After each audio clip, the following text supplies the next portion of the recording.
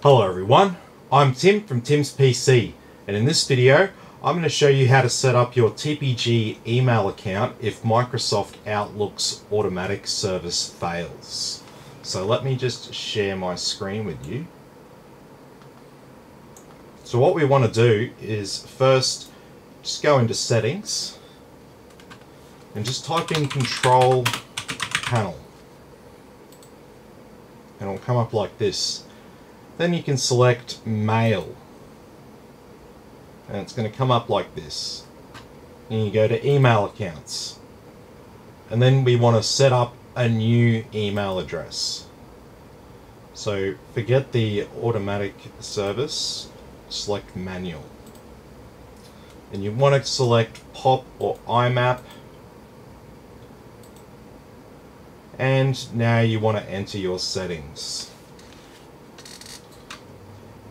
So incoming mail server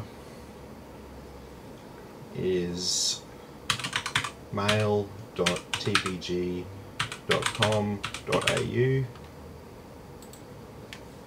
mail.tpg.com.au, and we want to enter a password here.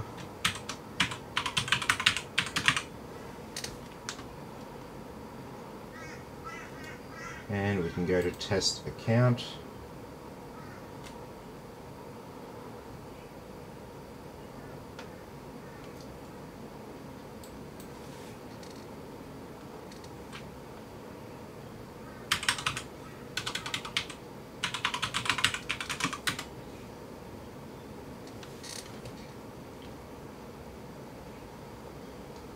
And there we go.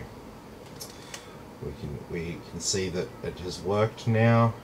So what we don't want to do is we don't want to select this.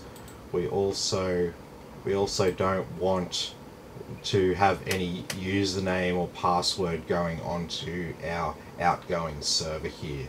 So that's generally where you will go wrong when you set up your email address in Outlook or on your phone. Just get rid of the outgoing server username, password, and security settings. The only one that needs to be authenticated is the incoming server.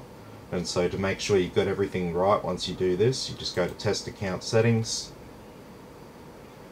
and you're going to want to see 2 green ticks there. That means it's all good. And when you click next, it will add that.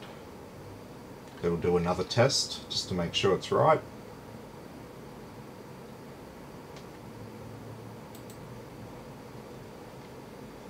And you're all done. So thanks everyone for watching. I hope you found this video informative. Be sure to like and subscribe to the channel, and I'll catch you all in the next one.